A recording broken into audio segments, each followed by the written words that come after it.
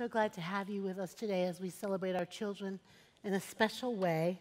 And I need your help, young people, with a prayer of illumination, meaning the prayer that'll help us see what God is saying, okay? And Auntie Deanna's going to help us. We're going to sing Someone's Praying. Will you sing? Someone's praying, Lord, kumbaya. Good job. Someone's praying, Lord, kumbaya. Y'all can do the motions too. Someone's praying, Lord, kumbaya. Oh, Lord, kumbaya. Can we do it one more time? Someone's praying, Lord, kumbaya. Someone's praying, Lord, kumbaya. Good job, guys. Someone's praying, Lord, kumbaya. Oh, kumbaya. That's great. Thank you so much. That story that our readers read, did you learn that story? Anybody when you were a little kid, Samuel? Sunday school or Hebrew school? I did. When I was your age, and even when I was a teenager, I had this amazing Sunday school teacher. Her name was Mrs. Dixon, and she was softly brown and soft to hug, and she was the color of hot chocolate on a cold day. And she was mine all the way from your age to high school because her son, Daryl, upon whom I had a crush, was in my class all the way to high school. She really brought our Bible stories to life. She used everything that she had in her trick book, music and dance and art and imagination, to make sure that the Bible stories got off the page and came into our bodies. So, for example, when it was time for us to teach us that Jesus had the power to calm the seas, she had us whistling,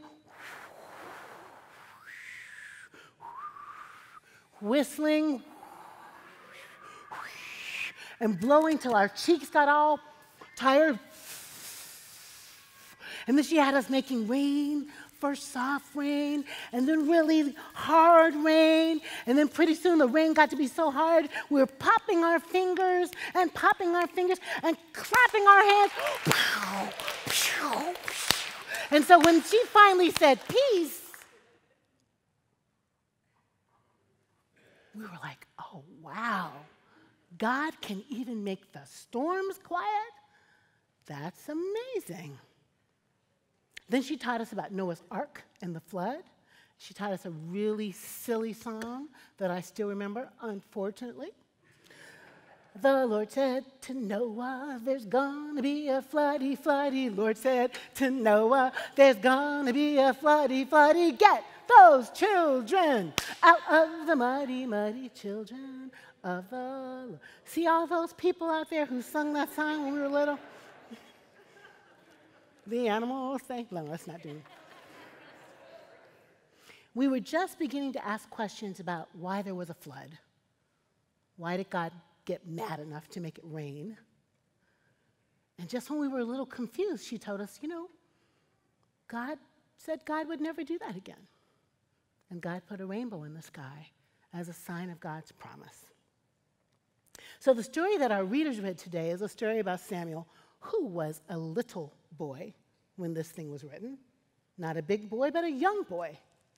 And it says that Samuel kept hearing this voice, and he thought it was Eli, who was his mentor, but it turned out that it was God. And when he found out that it was God, God came, the story says, all the way to Samuel's room like his own bedroom, right in his room, maybe in a dream, but came right there and had a conversation with Samuel like he was a big grown-up, but he was still a boy. I think that's wonderful that God would talk to children, to a child. So he told Samuel this story, and he said, you know what? I'm going to have to punish Eli, because Eli's kids, don't believe in me anymore and didn't do what they were told to do. And when I was little and I heard that story, I thought, I don't even think that's fair. I don't even think it's fair if Eli is going to be punished because of something his kids did. But Samuel got the message, and Samuel told the message to Eli, and Eli said, you know, God is God, and God keeps God's promises. Now, I'm a big old grown lady now, much older than you. Very much older than you.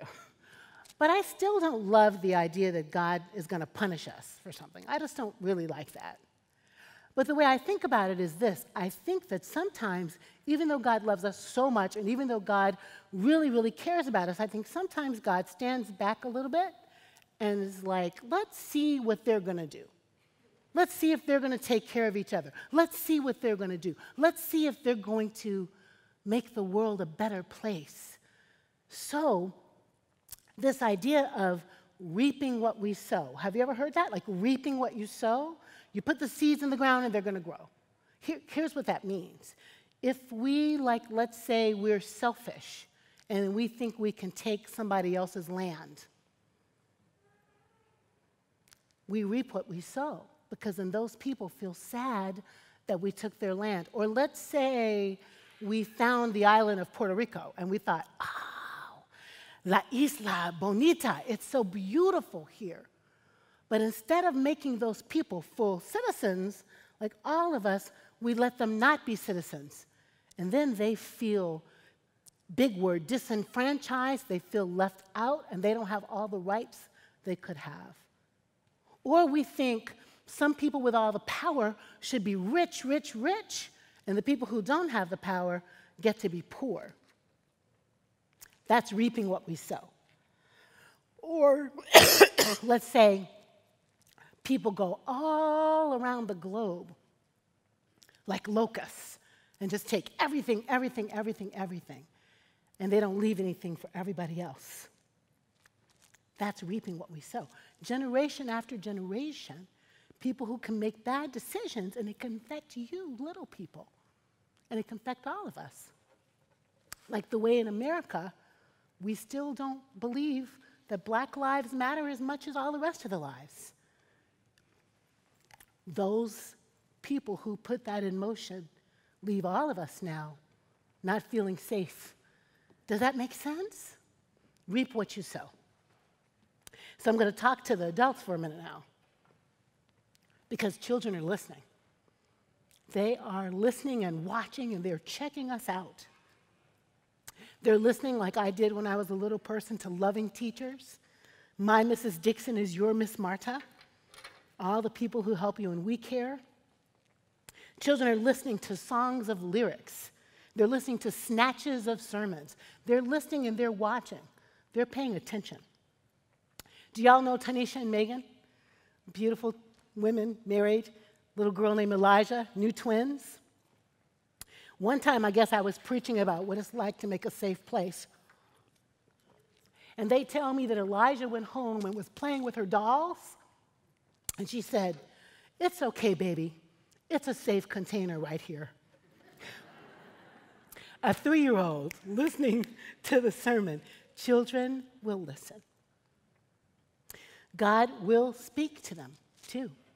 It's not just old Bible stories, but God shows up in their prayers. God shows up in the quiet spaces of their room. God shows up when they get on their knees to pray or when they pray in their beds at night.